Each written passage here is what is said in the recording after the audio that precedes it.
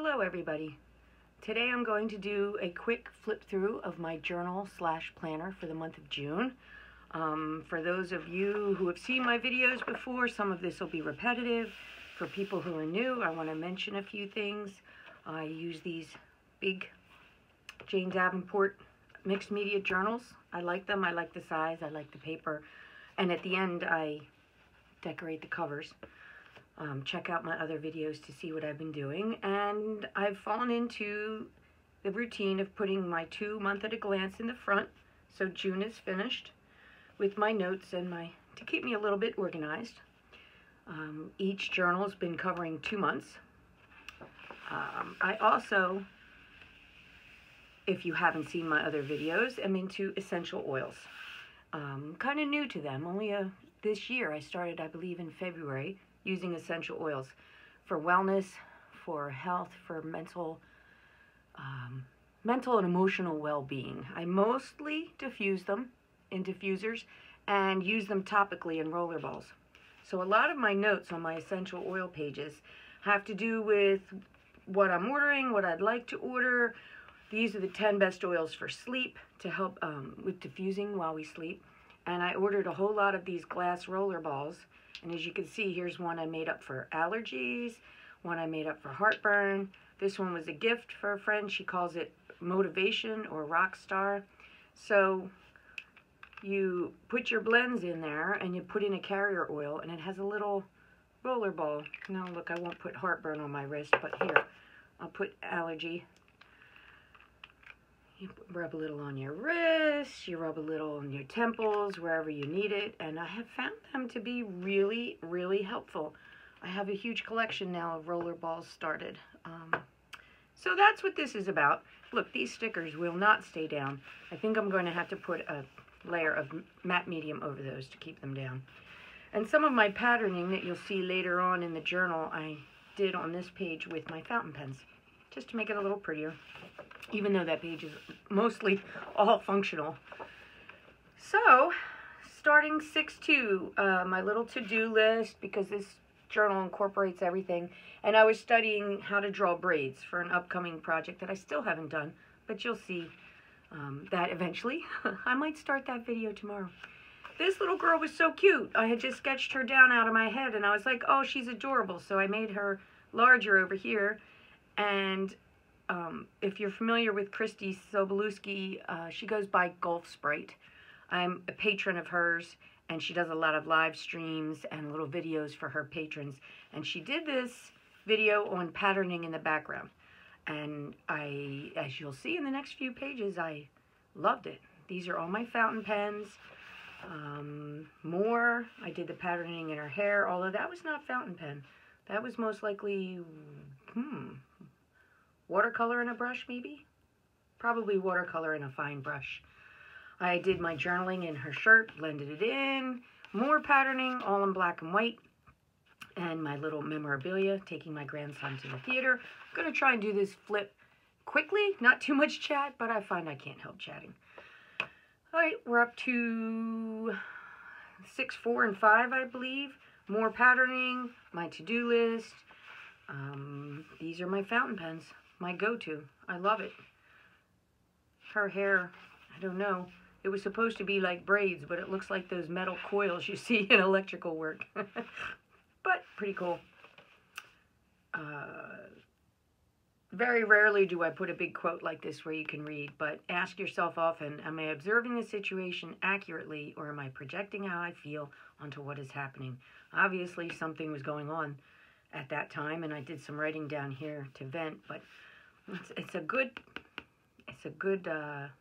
question. How much of what I'm feeling is my emotions projected on a situation? I like this girl. This is just graphite and some Danielle Smith watercolor, some fountain pen ink patterning in the background. It's a cool page.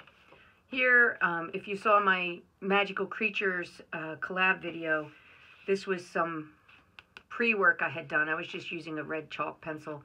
And this was just a red chalk pencil. Girl with some flowers. Gioconda red chalk pencil. I like the chalk pencil, but not on this texture paper. The texture shows up a little too much. I was unhappy with this frog as my work, so I did this one, and he was much better. Check out that video, Magical Creatures. I used this frog in that. This girl on 6/8 was just some fountain pen work. I love her pose. I love her hair. If I'm ever looking for something in a bigger piece, I can go back and reference things like this and reuse them. That's what I find really useful in these books. This page is way different from what I normally do. I had read the book Secrets of Worry Dolls by Amy Impellizzeri. Impellizzeri? It was a good book. It was about a woman from Guatemala who then came to the United States. Worry dolls are a Guatemalan thing. Here, look, I looked some up and sketched some little worry dolls. You give your worry to the doll, and you put the doll under your pillow. Mostly it's given to children in Guatemala. And now, not that adults don't use them, but now it's a big souvenir when you go there. But the book obviously had some impact. I looked up a reference image of a Guatemalan woman, sketched her out. It had a lot to do with these orchids, Cattleya orchids. This dish sounded really interesting, a Guatemalan dish, which is a cold salad, fiambre. And these are just little notes of things that really impacted me from the book. So I like looking back on this page. And I even looked up travel videos to Lake, I don't know how to say it, Atitlan? And it's beautiful. And I'm like, could we consider a trip to Lake Atitlan? So, well, that's what that page is about. This page is just more patterning, more morning writing, fountain pen and a wet watercolor brush, my to-do list. We're up to 610. This was a live stream with Christy, Gulf Sprite. I'll mention her a lot during this journal. She was working on 3/4 faces and positioning of faces, so I was drawing along with her. I have not sprayed my fixative in the journal yet, so you'll see a lot of my pencil is smudging. When I spray it, I find I can smell the spray for a couple of weeks afterwards, and that bothers me. So I'm going to let it smudge, and maybe I'll clean it up a little when it's all done and go back and hit a few of these pages with fixative. But for now, I'm not willing to deal with the smell. Another 3/4 face I did during that live stream on 610. This was a face I did during the stream. I was really unhappy with her, and I was working on that Magical Creatures video. And this was the writing I looked up to read in the voiceover on that video. So this is all frog symbolisms and meanings. More fountain pen work, patterning, using different colors. Down here I marked what inks I used. Preppy yellow, it's a Preppy fountain pen. Speedball pink cartridge, a dark blue cartridge. In case I want to go back and know what colors I used. I like this page. It's all one color, obviously, green, all fountain pen. I was excessive with the water on her face, and it literally wiped out certain sections, but I found I love that look. It's kind of ethereal, dreamy looking, so I decided to leave it. I could go back with a fountain pen and darken up and crisp up with those areas, but I like it just like that. And this little girl, she's a little out of proportion, but it's fun. I was at work early, and my coworker, I didn't know what to draw, and my coworker said, "Oh, I'm tired of dark things. Draw me an angel." I'm not really an angel person, but for my friend Shirley, I did an angel. These are sort of her angel wings in a fuchsia fountain pen. Up to 615. Yes, I was just sketching out some eyes, and I drew boxes around them, and my writing that you can't read, although I'm sure a lot of it was political, because here this word jumps out, resist. But we won't get political today. This is a new fountain pen cartridge. It's gray. It came in a new set I got, and it's interesting, although I don't know how much use I'll get out of it. It's really pale and really soft, but I found myself almost digging into the paper trying to make it darker. It gives the effect almost of pencil when I'm done.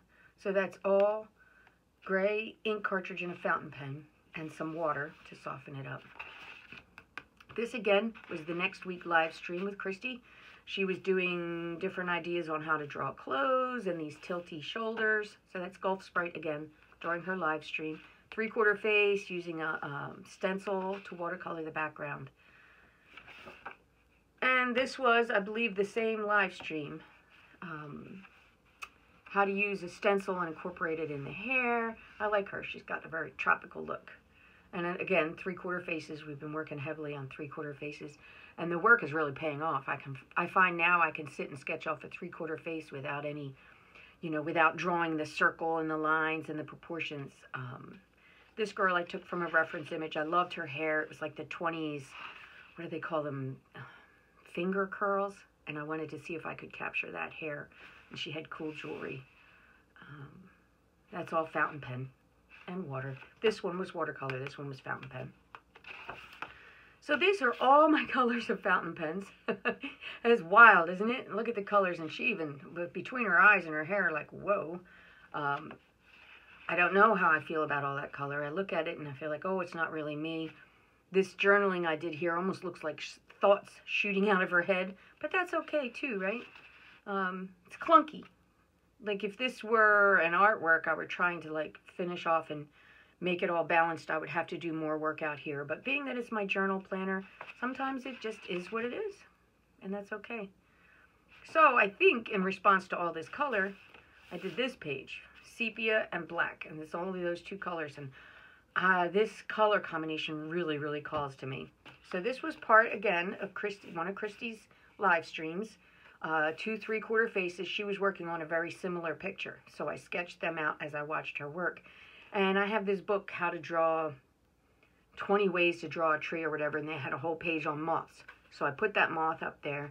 And then this technique in the background, I'm not going to give away the secret. Christy taught us that, Gulf Sprite taught us that as her patrons. And I'm not going to tell you how it's done, but I love it. You'll see a lot more of that technique in my work. Thank you, Christy. So I had put this moth on, and then I closed the book, and apparently it wasn't dry. So see the moth wing repeated over there? So I thought, oh, what am I going to do on this page? I thought, oh, just draw a big face and make it work in the hair. And it's interesting because I would never have drawn that hairline. I went with the same colors and the same technique in the background. I love this girl. I think she's one of my favorites. I put a little mask over her eyes, two little pieces of torn paper, and just spattered ink, sort of freckle-like. She's got one dangly earring. I don't know. I think this is my favorite 2-page spread in the whole journal so far. This girl I did on my 33rd wedding anniversary. Yeah, the 33 is a little tacky and blatant, but, for a long time I didn't understand how art journaling expressed things. I don't know, I just didn't get it. I figure, okay, I'm doing art, but it really doesn't mean anything. But more and more and more I get it. And it's so hard to explain to people who don't journal. So this is a young girl. This was my reflections of myself when I met my husband 33 years ago. So this is a young me. No, does it look like me? No, but that was my expressing myself. And my writing here was going back to my first memories of the excitement and the joy of meeting my husband. And this girl here just to me looks young and happy and full of hope for the future. And that's what I was reflecting on. Now, will somebody else see that when they see it? I don't know. It doesn't matter. But that's the expression I was feeling that day. I don't know. Did I explain that well? Huh? So, this one's funny. Where do we get inspiration? So I was at the grocery store, ShopRite, and they were handing out pamphlets about these cheeses that are made in Sardinia, and they're all made from sheep's milk. And they portray these sheep as living happy, beautiful lives. I'm not sure that's true. I'd like to believe it's true. But this sheep here just caught my... I love that sheep. Look how beautiful it is. To me, it looks like a little old woman. So I drew that sheep here, and when it was in pencil only, it really looked like a little old woman. It looks like she's wearing, I don't know, some sort of fluffy coat, and instead of a bell as a necklace. So then I was just going to put a girl back here. And automatically I started making my girl half sheep, half girl. And I know it's odd, but boy, was that fun. These were supposed to be earrings in the shape of ears, but I ended up making ears kind of tucked down under her hair. And yes, it's a very funky nose, and she doesn't have a very good expression, but that's my sheep girl. Who knows where we get inspiration from? It could be anywhere. So, I do like water-soluble graphite pencils. I believe I have a set of Derwent. But this day I was trying the Stabilo All Graphite. You know, there are the Stabilo All colors. I have like, I don't know, 5 or 6 colors. But one is just simply graphite, and I wanted to see how it worked. I don't find it as bold and dark as the Derwents or the other Stabilos. But it's interesting. She's kind of dreamy and soft. And my morning writing is in the back. This girl is all 3 colors, limited palette, 3 colors of watercolor. This blue, this orange, and this sea green. Then, you know, color blocking in the background, adding some things. I wanted to show you this. I find stencils anywhere. This was some old game. I was cleaning out a closet at work, and there were game pieces that you punched out of these holes, and most people throw this out, but not me. I will make a stencil out of anything. So that's how I did my circles. And this was all done with a fine watercolor brush, making the dots and making the grasses. So this page here, oh, I forgot. Before I made the video, I was going to tape this in. I was working on a picture about water. So this girl is, I started with a fountain pen. I'm sure I started with a fountain pen. Maybe not. Maybe it was watercolor. Isn't it funny? I need to make more notes to know exactly what I did. And I had a long time ago made this stencil myself out of a file divider and a little heat tool. And I thought they looked like water drops. So I put that over and I used a sponge and watercolor and made the water drops. And then these are water splats from a Tim Holtz stencil. So then I put on these water splats in the 3 places. As you can see, I was going to do more doodling, but never really went anywhere with it. This is a Stabilo All pencil to give her some hair. I don't know. I don't know if I'm going to use that and develop it further or just leave it at that. It is what it is. This here I had seen on Pinterest, and you know, I couldn't go back and find it. I looked. Somebody had posted like a Zentangle doodle. But to me, this is not, you know, all that. I mean, I'm sure it's not copyrighted. It's just these little grassy, leafy type things that you repeat. And I used my green fountain pen and a wet watercolor brush and went around and made my circles. Somehow, this was just a scrap of paper I had grabbed on my lunch hour at my desk. It turned into this whole girl. I used the same design for her hair, her necklace, grass. Who knows if this is a tree coming down? I don't know. And the circles. And then I thought, well, I'm not going to throw this one out. So I did another girl. The only thing I'm sad about is I messed up her hand. Same hair, same dress. Here's a little doodle on the bottom of her dress. So now I don't know what to do with it. I don't know if I should tape it here as a flap, like that. If I should tape it up here in a flap. Well, you can't see that. It's out of the screen.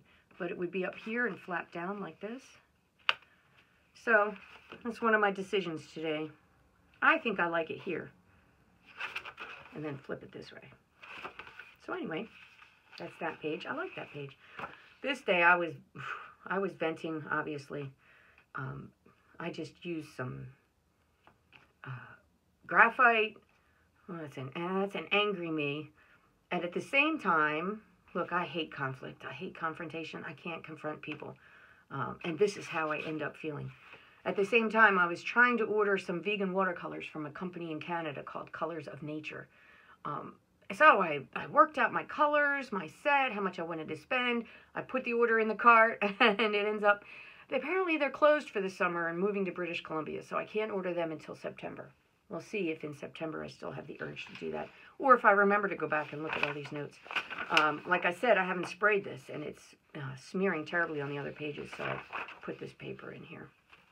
This girl, I started with, I think I started this on my lunch hour at work, and I had my travel watercolors with me, not my Danielle Smith. So I travel with some of the Jane Davenports because it's this little kit. They don't fall out. I used the yellow, the orange, and this blue down here. And I just did a background and spattered. Then when I went to do the girl, let me back up. The minute I was done the background, I didn't like the feel of the paper. I was like, oh, there's something wrong here. This is not good. I sketched my girl in pencil, and then I started in on watercolor, and the watercolor just would not behave. Can you see those ugly blooms? And the more I put on her neck, I couldn't fix it. Every time I put it on, it got worse and worse. It was lifting up the color underneath. I could glaze super quickly, like with a super quick brush, but after that, it would just mess up the underlayer. So I continued, and I kind of like these doodle backgrounds and these little patterning techniques. And overall, do I like her? Yes, but these issues really bother me. So I'm like, all right, what is it? Is it these paints?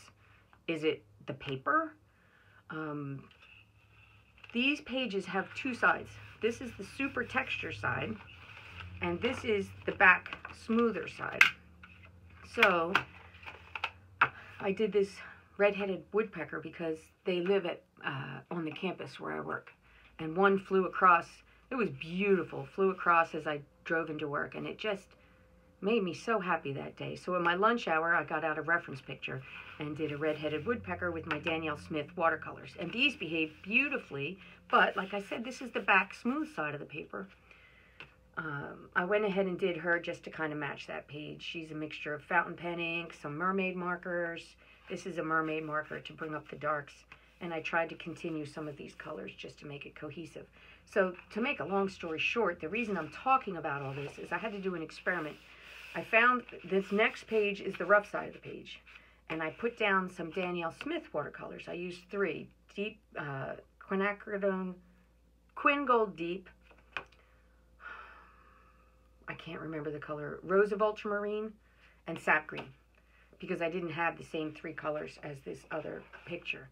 But now I'm going to do a girl and use the watercolor and see if they behave as badly. If it's just, then I'm going to have to say it's the paper, because I've done this process many times before and it didn't do that. So I'll update you on that next month, how that goes.